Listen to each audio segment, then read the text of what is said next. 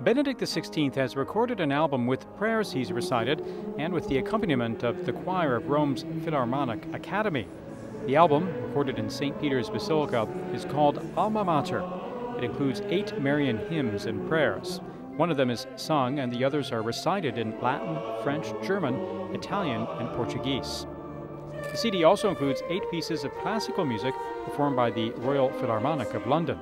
The CD, which will be available starting November 30th, is an initiative of St. Paul Multimedia and is being produced by the U.S. label Geffen Records. The president of the recording company noted that the Pope is pleased with the outcome. Part of the profits will be given to a foundation which promotes music education for poor children worldwide. Benedict XVI is following the example of his predecessor, John Paul II, who released his own CD on the Rosary back in 1994. On a similar note, last year, the tenor Placido Domingo also sang poems written by the Polish Pope. Quest'amore ha spiegato ogni cosa, quest'amore è tutto per me.